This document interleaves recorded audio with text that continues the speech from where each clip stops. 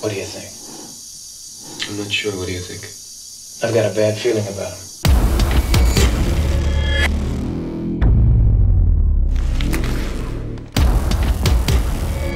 Look, Dave, I can't put my finger on it, but I sense something strange about him.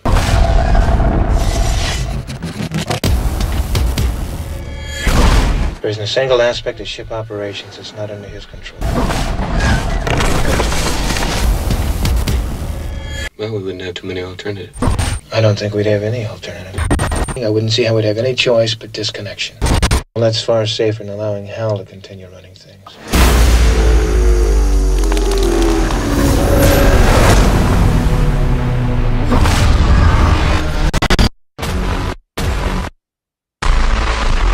This mission is too important for me to allow you to jeopardize it.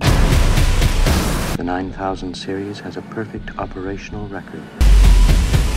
It can only be attributable to human error.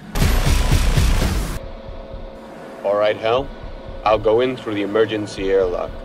Without your space helmet, Dave, we're going to find that rather difficult.